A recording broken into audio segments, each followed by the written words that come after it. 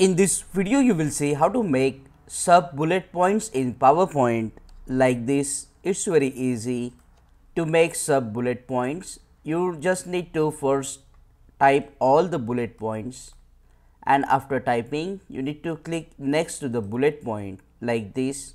Press tab button on your keyboard to get the sub bullet point.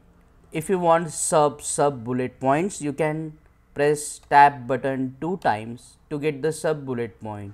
And if you want to go back from sub bullet point to a main bullet point, you need to press and hold the shift button and then press tab button on your keyboard to go to the main bullet point like this.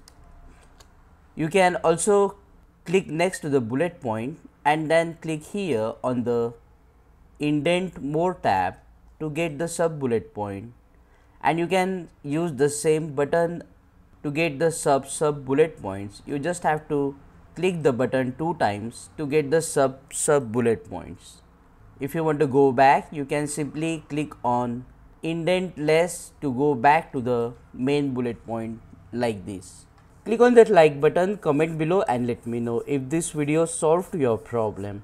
And don't forget to check out these useful videos if you want to learn more about PowerPoint quickly. See you again in the next one.